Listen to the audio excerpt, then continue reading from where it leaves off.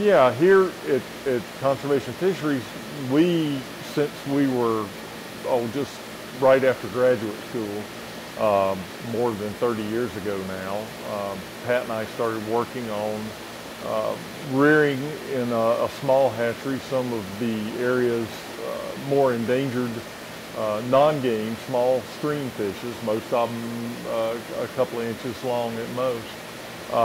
And we use that in conjunction with monitoring that we do on these fishes in the streams.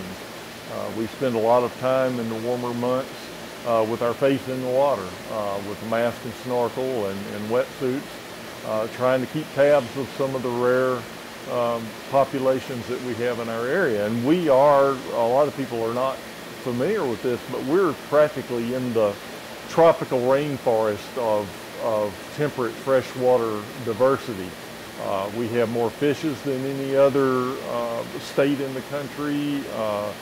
Our mussel diversity, freshwater mussel diversity, is higher than just about any other region in the country. Aquatic insects, aquatic amphibians.